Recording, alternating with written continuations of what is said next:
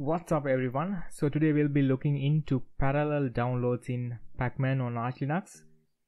When you install something using Pacman, it's going to download the packages sequentially one after another. So if I do sudo pacman-s darktable for example and enter the password, as you can see we have multiple dependencies that needs to be fulfilled before we are installing darktable. So if I hit Y, it's going to first download OpenCV, then it will start downloading the next dependency.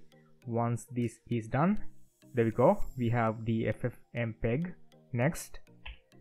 Now with Pacman version 6 or newer version, you can enable parallel downloads. So let's see what is the Pacman version we have. So let's run Pacman version. We have 6.0.1. that means we can enable parallel downloads. If not, you have to upgrade your system in order to have upgrade Pacman. So what I'm going to do next is I'm going to edit etc pacman.conf configuration file. Under options you will find parallel downloads. Let me just search for it. So this is the parallel downloads option. If you don't see a commented line, all you have to do is just add the option here. It has to be under options tag or whatever this is. So uncomment that and add the option. This is how many downloads you want to run at the same time. I have set it to 10.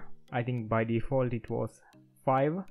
So I'm going to save the file and quit. Next I'm going to run Pacman install darktable once again, and this time you will see all the packages will be downloaded parallelly instead of sequentially. There we go, it's going to download 10 packages at the same time.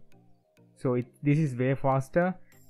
Pacman is still going to install these packages sequentially. It's only going to download the packages parallelly.